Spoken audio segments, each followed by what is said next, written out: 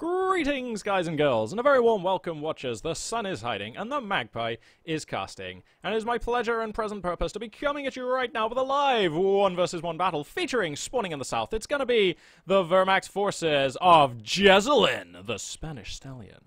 And spawning in the north, it is going to be the United Kingdom forces of Polak, who you'll note is actually mounting one of the new Mobile Assault Regiment commanders, so let's hope he picks this one so we get to see some spicy land mattress play.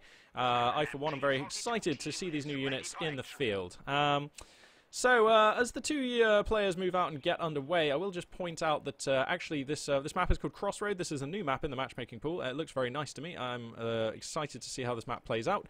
So yeah, Crossroad here, new map added.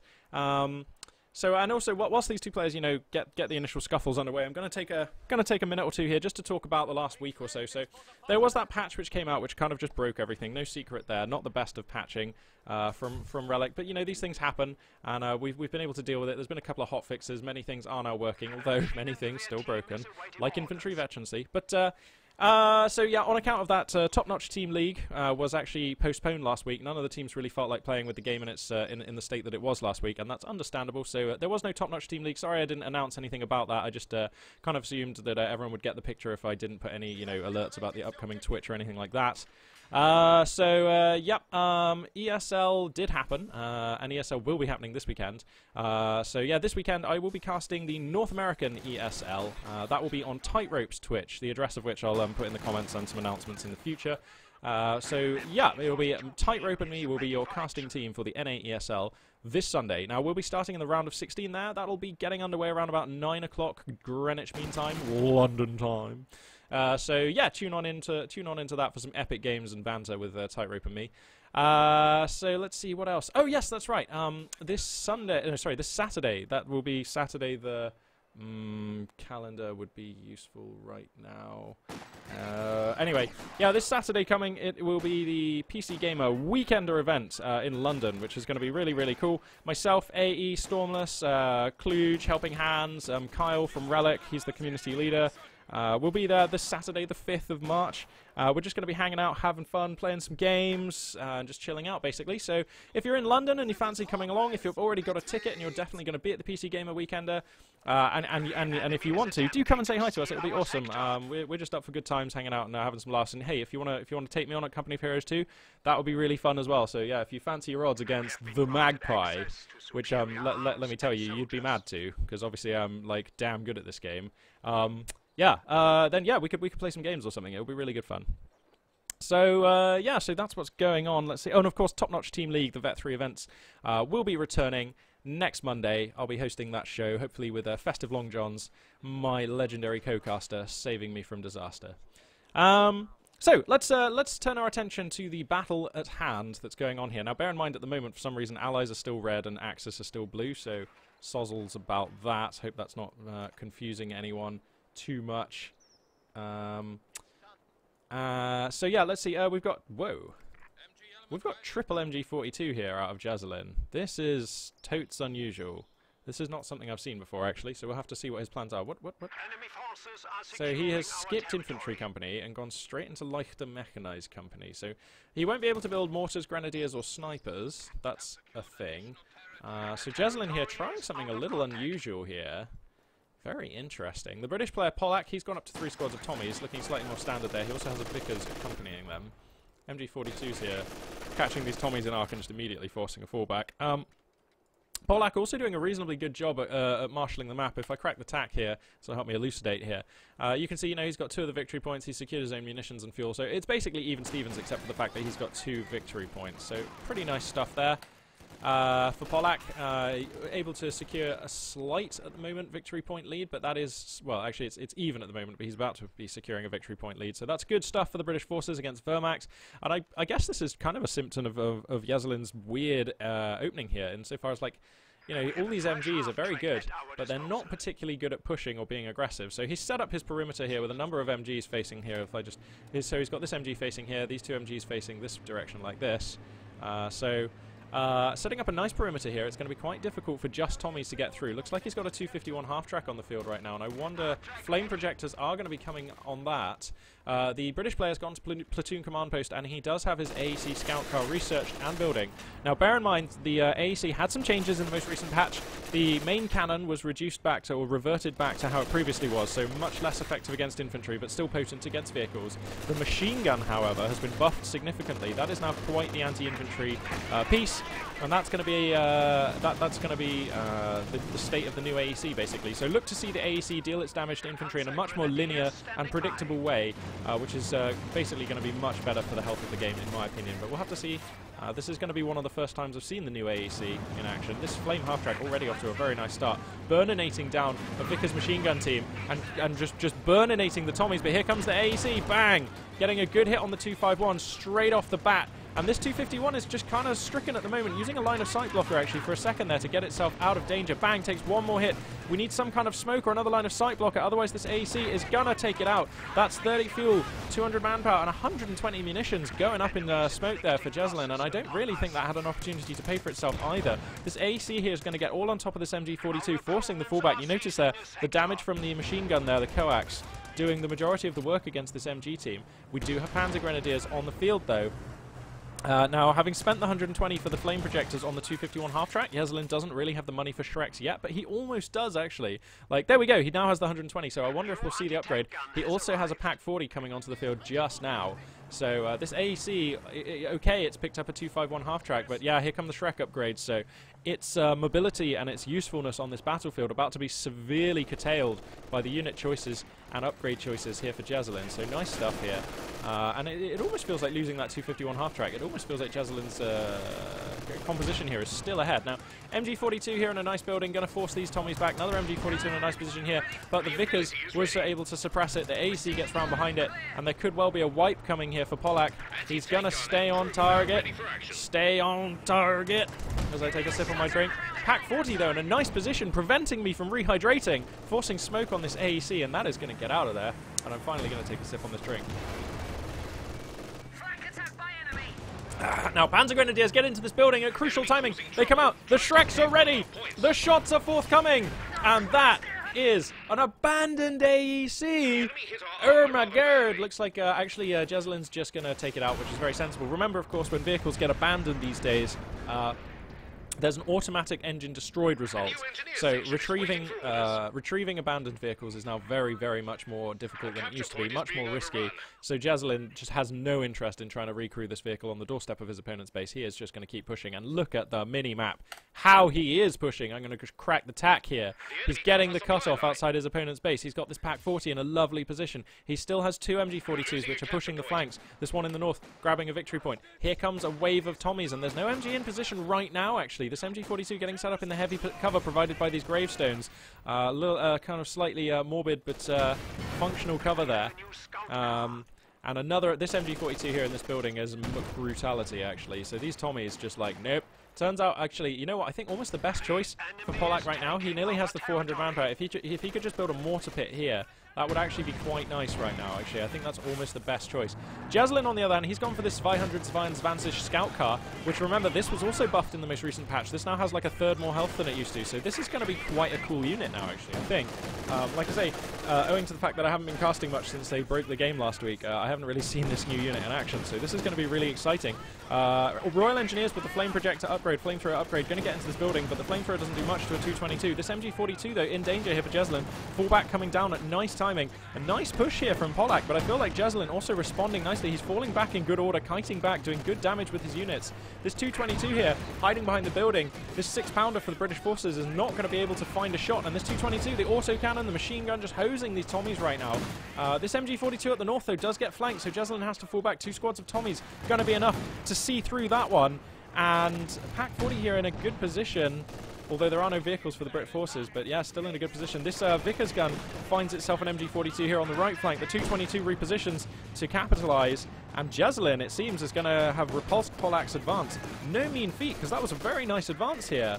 And indeed, actually, even Jesulin was not able to fully parry this. He's going to be losing this position here, which was held by an MG42. Tommy's here going to be grabbing this victory point. So Very nice plays from both players. I'm liking what I see here. Polak, not a player that I've actually cast before, but I am quite impressed. Oh, he's just spawned some. Commandos. Where are these guys? Okay, here they are. So Commando's going to spawn out of an ambient building, owing to this new mobile assault regiment ability. They're going to get on top of this Pack 40, which Jesulin desperately runs to the protection of a flamethrower and the 222. Gammon bomb comes down on the building, but it's not enough because Jesulin dodges nicely there. 6-pounders in position though, starts countering the 222, which uses the building to block the line of sight. The flamer still hitting these commandos. The Pack 40 on desperately low health, but Jesulin actually able to save it. Ah, Jesulin, you're so good at this game.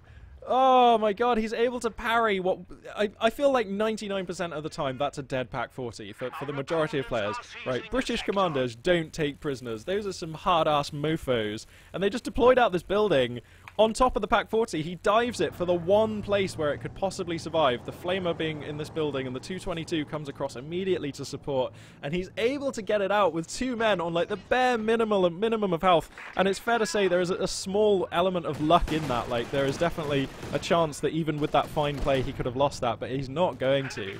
And Polak's position right now severely compacted. He has a number of units he's having a difficult time using. The MG42s are providing so much control here for Jesulin, and the 222 complementing them so nicely. And just in case there's an AEC, he's got Shrek Panzer Grenadiers and a Pack 40 which survived that last encounter with the commandos. So, pardon me, although both players actually more or less on similar size armies, Jesulin was a slight lead in that department. Like, look at the map control, you know, like, Jesulin is doing this very nicely. And I think soon he'll be able to either take the cutoff or just directly pressure this fuel point here, this munitions point here, and of course the all-important victory point. The scoreline as well, opening up a little bit, an 80-point more or less difference right now between the two players, but that's going to be increasing. And now there's a Wehrmacht sniper on the field. Pow! They see me taking fire, getting my arse out of here. Now here comes some Royal Engineers. Well, I didn't quite see how they were able to get around here, but there's just an MG42 in position to catch them as well. Jesulin's going to be able to field them very nicely. Here comes some Tommies and some Commandos thinking about making a push here, but the MG42 in this building is still good. And you know what? You know, I hate to say I told you so, but a mortar pit in this position here for Polak would have been really spicy. I feel like that would have made this whole thing for Jesulin like super untenable. He'd have to have maybe gone for some mortar crews or something to get rid of a mortar pit in that position if that was going to be the case. And because all of the fighting has been within quite a small radius of the British player's base, a mortar pit here would have been really nice. Like, a mortar pit here would have had range to, like, maybe here, maybe just a bit further. And this includes all the critical buildings for Jesulin's control. It includes a lot of the positions he's using over here in the west to cover the British player's base. So I just really like that choice. Mines here being deployed by these pioneers, going to claim a few Tommies who have to be careful. Yeah, there we go. They're going to fall back. Are these Tommies serious? Oh, very brave Tommies there, but they are actually okay. There are no more mines there, so in the end, okay. More Tommies here on the right flank. They're going to get parried away by a sniper, some Panzer Grenadiers, and this 222, which I have to say, since the patch, I am super excited to go and micro. Now, we do have a mortar pit coming from the British player. Here we go! Yeah, Polak making the right decision here. Thank goodness. This is so cool, awesome. I'm happy for so many reasons right now. Not all of which are even related to this game. But I'm happy most of all because Polak is making the right choice, which means this game now could go on a bit longer, and he's actually going to be able to start fighting back at Jesulin here. And also, Polak has made me look like a rather smart caster who actually knew what he's on about because, you know, I called it, guys. I called that one. Anyway. 222 here now has infantry detection. Of course, that's his veteran. Wow, the mortars actually almost kill this straight away. Wow. But anyway, yeah, the 222 does now have veterancy 1, so it does have the infantry awareness ability. This allows Jesulin to spend the very cheap price of 10 munitions to reveal enemy infantry on the minimap, which is pretty spicy. A very useful ability to have. A bit like the Kubelwagen's ability, but, you know, temporary and cost munitions. Kubel light, if you like.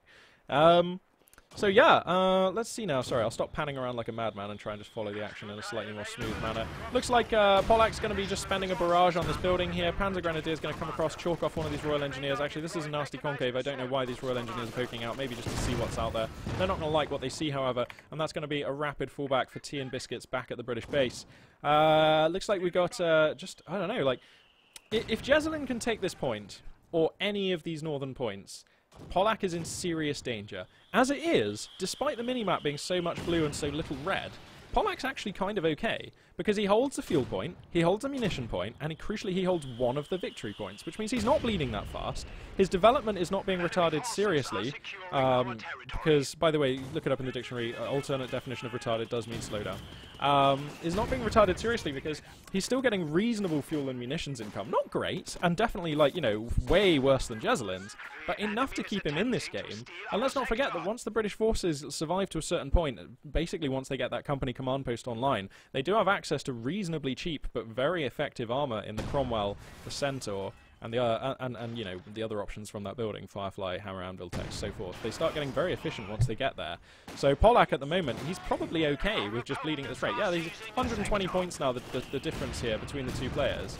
Wow, Commando's going to use their sprint here. The sniper, though, Jesulin, nerves of steel, doesn't fall it back. Just runs to the safety of this MG42. The commandos get all kinds of suppressed. The 222 comes in for some help, and these commandos are going to have to GTFO. This mortar pit, though, is doing reasonable damage, I feel. Yeah, boom! Just as I say that, detonating a geyser off of this MG42 team. And I'm going to have a sip on my drink. But wow, behind this, actually, I haven't been keeping an eye on the Axis tech at all. Jesulin's gone straight to Battle Phase 3. He has constructed his heavy panzer corps, and you hear that? That is the sound of a finely engineered German tank entering the battlefield. That is the Panther. And that represents significant problems for the British player. Now, usually what you see players do in games is they'll hold on to their resources so that they can counter-invest to defeat what their opponent goes for. Usually the player who's ahead won't invest in stuff. The player who's behind, you know, the onus is on them to invest in an armoured unit, and then the player who's ahead can counter-pick that. Jesulin feels like he's so far ahead and that the Panther is such a good all-rounder that actually he can just go ahead and get this out and start doing damage now. And this is a really intimidating statement. This is a Panther tank that just says, I'm really far ahead, and I'm going to get so far, I'm just going to use this Panther to get further ahead right now. So yeah, I'm liking the choice. I'm liking the camo, indeed. Like, check this out. Ugh.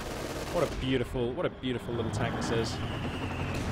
Did you guys see that newspaper story, like, about 6 or 8 months ago? I think it might have been longer, it might have been shorter. It's hard to judge, actually. But they found that guy in Germany who just, like, in his basement, in his basement garage, he just had an almost mint condition Panther tank that no one knew about.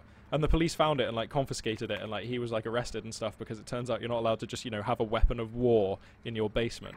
But I mean, yeah, he just had a German Panther tank, like, in almost mint condition, just in his basement. Like, what a thing to just have, you know? Like, I want to know the story of what happened towards the end of the war, which led to that Panther just being in this guy's basement.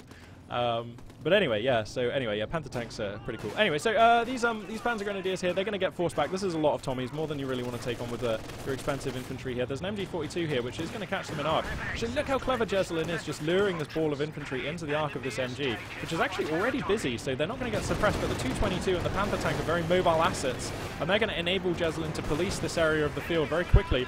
Here comes the 6-pounder, though. Pardon me. As Jesulin uses incendiary rounds on this MG42 to enable him to more quickly displace this infantry here. And yeah, the 6-pounder came in, it takes a hit onto the Panther, and it is a good hit. But, you know, there's a sniper in its flank, and this 6-pounder right now is absolutely crucial. Whoa, this sniper is actually going to get some more shots in here. And as I was just saying, whoa, this 6-pounder is so crucial right now for the British forces. If he loses this, I think he basically loses the game, because then the Panther can just park in his base on his face, and that is not a good place to be. And he does lose the 6-pounder. That's the noise of a British man being sniped off of an AT gun crew. They always go bleh. Magpie's voice acting, absolutely flawless, I'm sure you'll agree. There are mines here, telemines, all over the doorstep to the British base, and Jesulin is a man in the driving seat right now. Polak is on the Jesulin train, and his ticket is about to get punched right now. Jesulin is the driver, he's the conductor, he is the one-man crew of the Jesulin train right now, and the next stop is victory. So, all change, please. He's even got telemines on this side of the base. Jesulin, you monster. Oh, man. Sometimes even a one-sided game, it's nice to watch someone who's on top of the game, who's really good at it, just ply their trade, you know what I mean? Like, because I realise that this game is now quite one-sided. It hasn't been all the way through, because Polak has actually been putting up something of a fight. Okay, he's going to choose this moment to GG, and you have to understand why. He's backed into an insanely hard position now. He's going to quit, and that makes a lot of sense. But sometimes it is just nice to watch a player who's good at the game be good at the game. You know, you can learn a lot, and there's just that sort of that gentle feeling of satisfaction you get from just knowing that someone's really good and they're doing it well.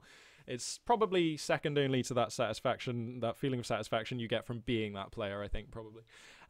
Anyway, yeah, Jesulin going to rack up another win here. Possibly not quite, not surprising, but Polak here, you know, putting together some nice plays, and you know, maybe if he was able to build a land mattress, or you know, if he'd have got this mortar pit down, or even 2 mortar pits here, then things would have looked differently. Because I feel like, if I crack the tack, I feel like when Jesulin was positioning his machine guns around Polak's base here, like, the mortar pit could have come down earlier, and that would have enabled Polak to have a much better sort of mid to late early game and a much better early mid game. And I also think if he had 1 mortar pit there, then he could have built another one, possibly slightly further out, or even still within his base, and that would have been a strong thing to do, according to me. So anyway, I am going to sign out just now because that is my phone beginning to ring. So thank you very much for watching, and I will be coming at you with another game very shortly.